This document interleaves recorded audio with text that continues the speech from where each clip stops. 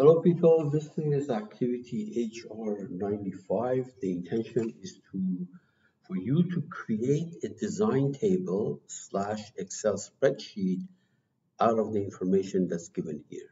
The shape is shown to you.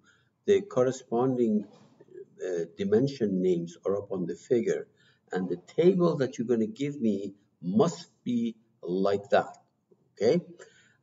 Keep in mind that wherever you put this part file, you save it. Wherever you save it, the Excel spreadsheet should also be in the same place. And when you upload your result for exam, then you make sure that both the part and the Excel spreadsheet is submitted or uploaded. Okay?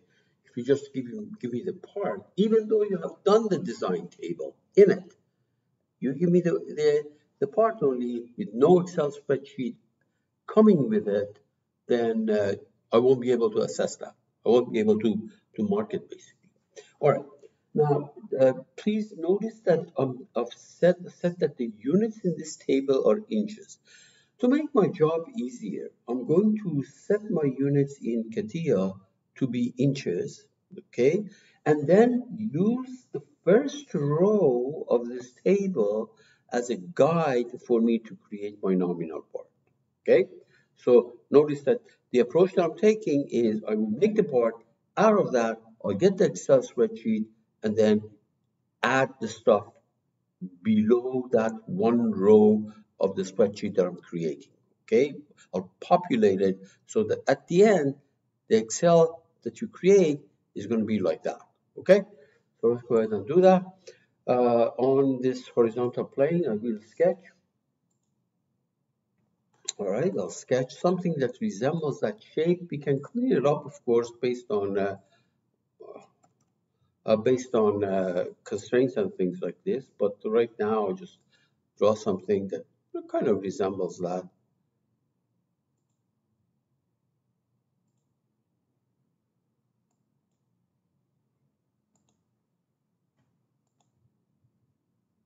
There. Now let's clean it up. For example, left line, control, right line, control the middle axis. You make it symmetric. Right there, this toolbar. Now that point, for example, the same thing you have to do with these. The alternative is to select the center and put it on that line.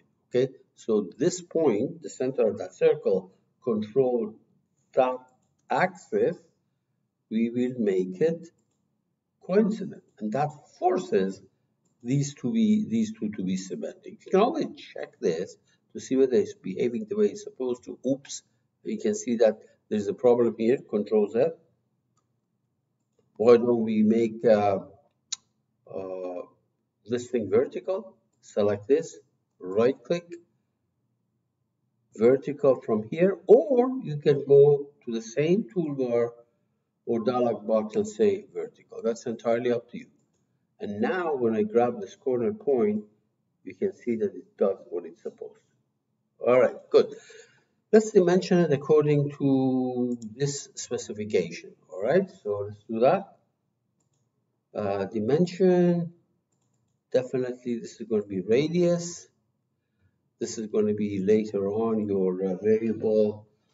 Let me see, based on the table, this is going to be later your variable x. This is going to be y later on, and that is going to be the t. Okay, now exit and pad it. Okay, and what I'm going to do is I will rename these dimensions to represent whatever you see in this diagram. Okay, so because remember, at the end of the day, the table must have in its first row those names. All right. Oh, I forgot to do that, by the way, the unit conversion. So let's go to Tools, Options. And under Parameters and Measures, I'm going to change the units of this to be inches. And the reason I suggest that, if you go back to that sketch, my suggestion is use the first row as nominal values.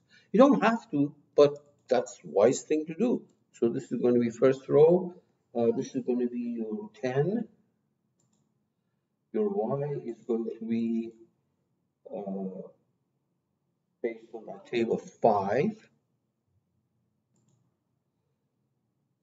The r is 1. And the t is also 1. I want to repeat once again that this is not a requirement. However, it is wise and you minimize the amount of hassle and possible confusion if you use one of these rows as the nominal values to make the part. Exit, and then pad it. I'll use that same nominal value, which happens to be also a z equal to 3. Okay. So this particular diagram corresponds to the first row of that thing. Now,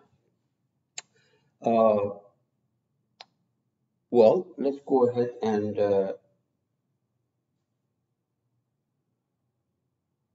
look. Create a design table. Yes.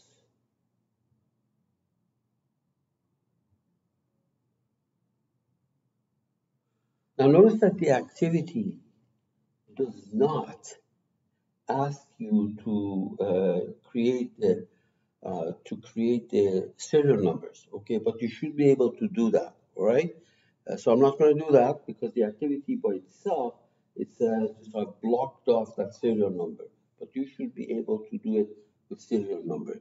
In the next activity that I will do later on, I will actually use the serial number. That will be activity TR68. I will have serial number and material there, but this is a simplified version. That's the first attempt. Okay.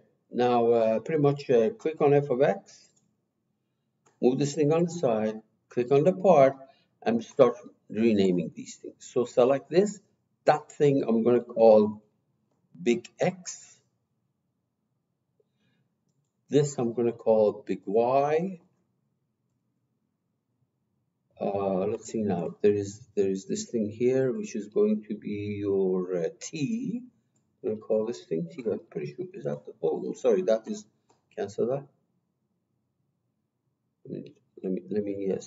Let me say okay, but let's go ahead back to that f of x, see what I've done so far.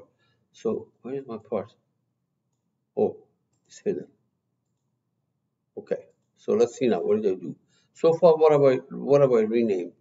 I have renamed x and y. I haven't done anything else, so let's go ahead and do the rest. So this is under all right? Now, that fellow is your R, big R. See now, that guy is big T.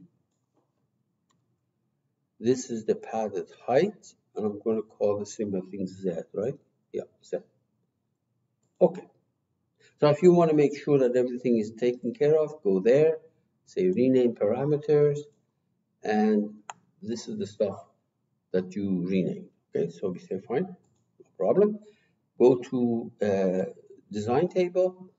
Now what we are doing is we are creating a design table with current values of parameter values. Now I want to remind you that we didn't actually create parameters, but when Catia makes a model, it creates these parameters which are called intrinsic parameters. Those ugly names, long names, they're parameters, but they're called intrinsic parameters. They're not user parameters that I define, okay? And then we say, okay. Oops, cancel. This second row is what I want. Say okay. Good. It says, all right, what do you want to go in the Excel spreadsheet? Well, I mean, I renamed a bunch of things. Why don't I say rename? Show me the rename stuff. The first row, I want it to be X. Second row, I want it to be Y. Sorry, first column, I want it to be X. Second column, I want it to be Y. Third column, let's see, third column based on the table that I give you is Z. Next one is R. And finally T. So this is the stuff I want to go into my Excel spreadsheet. So I say, okay. All right, it says, where do you want to put it? Well, I already have saved my part in a folder called activity week 7, etc. And I'm going to put my design table there too, but I'm going to call it design table for activity. What was that? HR95. Because I'm going to do another problem. I'll put in the same folder. I don't want them to get mixed up.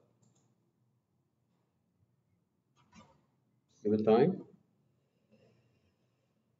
Good. It created it. This is the first row, as you can see. Now, if I say apply, actually this red will go away, which is fine. But then I want to edit the table. I want to populate the rest of the table.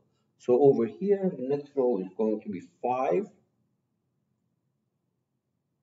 and 5 and 2 and 1 and 0.5. Remember, if you put ugly numbers here, that might make the sketch self-intersecting and all kinds of problems. So you can't just randomly go ahead and do things. These should lead to a sketch that eventually can be padded. And I've tried these work. But sometimes I make a mistake too. I put inadvertently a number there that causes a problem. 0.5 and 0.5. That's the third row. And 2. Okay, and then save, and you have to close it. You have to close the Excel spreadsheet, otherwise it won't work. Wait until the synchronization message comes. No errors here. So if you go to the second row, apply, third row, apply,